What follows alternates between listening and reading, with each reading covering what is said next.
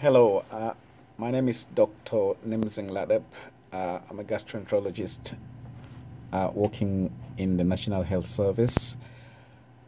Previously, I've obtained my medical degree in the University of Jos, Nigeria, and had obtained an additional qualification in hepatology with special interest in liver cancer. Essentially, this video is aimed at educating people regarding hepatitis, particularly hepatitis B. This is aimed at people particularly in developing economies such as Sub-Saharan Africa, in Nigeria particular, and Senegal and many other parts of the world where hepatitis B is a significant health problem. There are simple questions that I would go through to help provide some education regarding a little bit of confusion regarding this condition. Hepatitis B, when you have the diagnosis, probably from a lab, either intentionally carried out or incidentally as part of your medical examination, can be quite alarming for some people. The question arises, what is it in the first instance? Hepatitis B, or the terminology hepatitis itself, suggests inflammation of the liver. Now, the liver is an organ located within the abdomen, just below the diaphragm on the right side. It serves as a gateway through which food enters into the bloodstream. It helps to produce bile, which helps in digestion. It produces proteins, which are very helpful in clotting of blood when we bruise, or when there's some cut somewhere, or if we tend to bleed accidentally. It has also additional benefits, quite a few of them. The fact is, if the liver is inflamed, it does mean that lots of these functions will not be subserved and therefore can rapidly lead to death. And so it does need to be sorted as soon as possible. But it's not everyone who has hepatitis B that will die from it. Indeed, there are two forms of hepatitis B infection. That's the acute one and the chronic one. So let's treat this as a kind of a problem-solving educational basis. So the first question that comes to mind is hepatitis B curable? I think to answer this question, I would say it can be treated. Most acute episodes of hepatitis B will actually be controlled by the patient's immune system. Most immunocompetent adults would actually recover from an acute episode of hepatitis B. It is the chronic form that can persist in the system with a 2% chance of spontaneous clearance in those whose immune system is robust. However, there are those whose infections from the acute phase smolders on until it becomes chronic. And when it is chronic, it just means that it has persisted beyond 6 months and thereby can precipitate complications, which range from chronic carrier status to cirrhosis when the liver becomes stiff, and or development of liver cancer. Now, it's just a few proportions of sufferers that will proceed to these complications, so it's not something to worry about. However, if you're the person who has the complications, that to you is 100%, and so this is aimed at educating everyone. What is the best treatment for hepatitis B? Most acute infections would not need any treatment. For those who persist beyond 6 months, there are various medications, most of them orally, and very potent medications are available. Some of them have shown, the virus has shown resistance to them. However, the most recent ones, particularly such as tenofovir, has been the most potent, and to date, no resistance has been documented from the use of this medication. How long does it take to fully recover from hepatitis B? Like I said, most of the acute infections in adults would actually recover within 10 weeks of infection. If it persists beyond that point to 6 months, then it becomes a chronic infection. Now, in most African context, particularly Western Africa, most infections occur in a horizontal fashion. This means that most of the people acquire infections from each other when they cut themselves while playing at the toddler stage of life.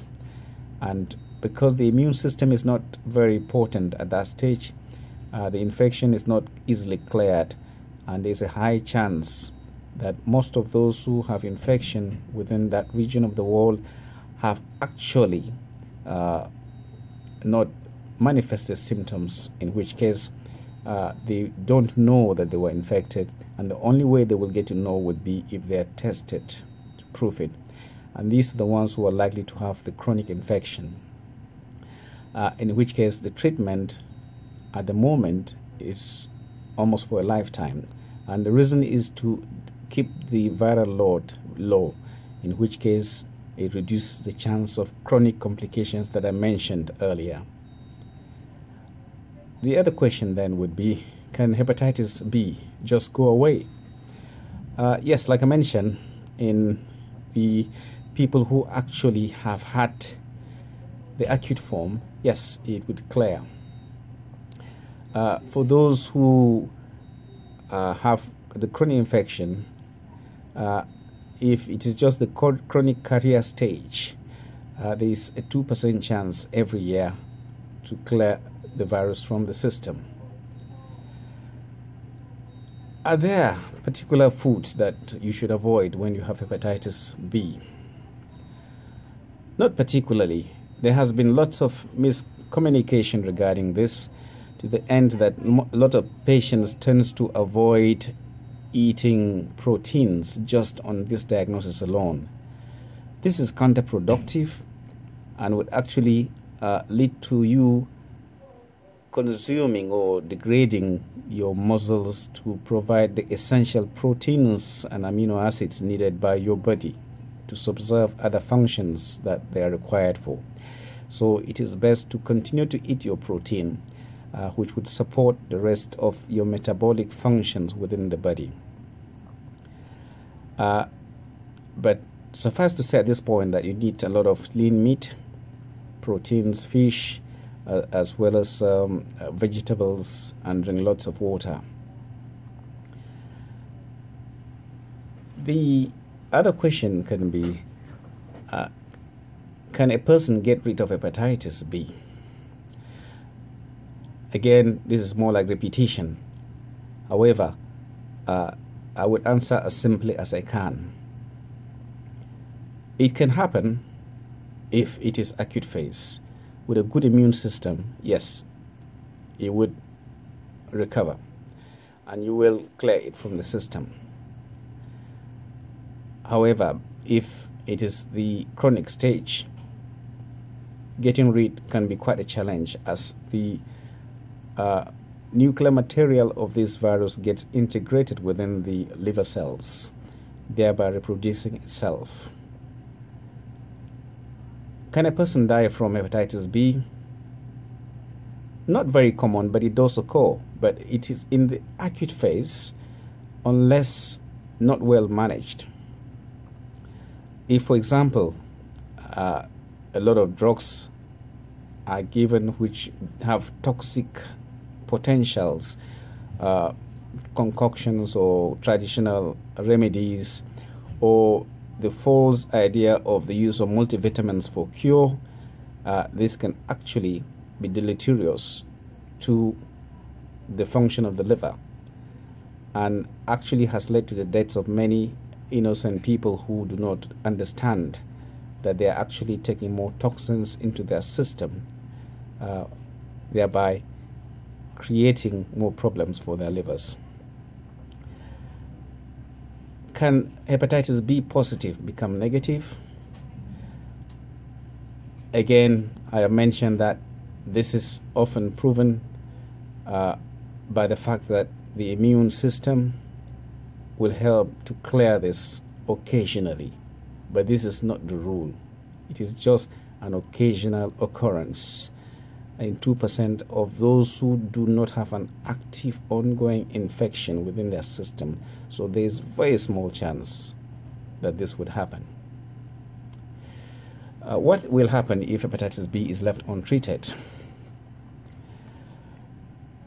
Okay, so I mentioned about the fact that this would remain in the system, clear, progress to the chronic ongoing destruction of liver cells, or progress to the liver cells becoming cirrhotic, and or a liver cancer will develop. So those are the 4 scenarios in which that would happen if hepatitis B is left untreated. What is the best vitamins for hepatitis B? There is no best vitamins. It is not for hepatitis B that vitamins are targeted if they are given if someone has hepatitis B. Probably vitamins could be used and they can serve as nutritional supplements. I'm aware that certain people have circulated vitamins around as cure for hepatitis B. In fact, they have actually advocated that taking these vitamins for about 6 months would cure the virus. This is wrong. There is no such thing as vitamins curing hepatitis B. Is hepatitis B virus a sexually transmitted disease? Yes, indeed. It's almost all the routes of transmission of HIV is similar to the route of transmission of hepatitis B. What you must know additionally is the fact that whereas the transmissibility of HIV is by a factor of 1, that of hepatitis B is by far easier. In other words, up to 100. If, for example, a contaminated blood is left on the desk, several months afterwards, that blood contaminated with hepatitis B has a higher potential of infecting someone long after the blood has been left there, compared to if it was HIV infected. So it is a very infectious problem, and which has to be treated with very significant, with severe care. Can we prevent hepatitis B? By far, very well. There are vaccinations, potent vaccinations that can be given, which would prevent infection in children. However, if once you've got the virus, the best thing to do is to be certain that it is acute or chronic infection. And that means that you would retest 6 months after the initial test, and if it is persistent, then you can define chronicity at that stage, at which point it would be helpful to ask or seek the opinion of a specialist in hepatitis. They would then carry on investigations and determine your suitability for treatment. It is at that stage that you work along with your specialist in order to ensure that you minimize your chance of developing chronic complications arising from hepatitis B. I hope this helps. Please do let me know your thoughts by subscribing or writing your comments as appropriate. Thank you.